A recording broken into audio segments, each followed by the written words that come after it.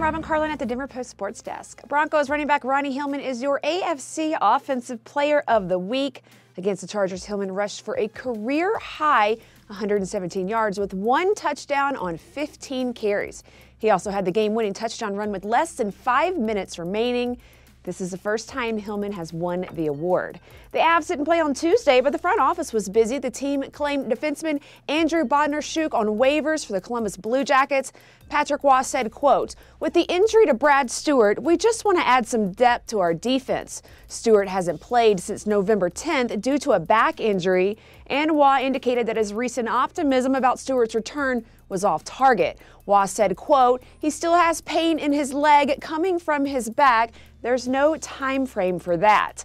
The Avs will also be without the services of defenseman Erik Johnson for 5 to 10 days. Johnson is recovering from a lower body injury he sustained in Colorado's 4-1 victory over the Kings on Monday. Tonight, your Avs host the St. Louis Blues. Puck drops at 8 o'clock.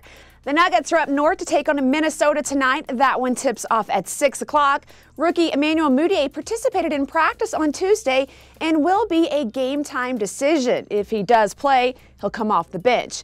Mudiay has been nursing an ankle injury since December 11th.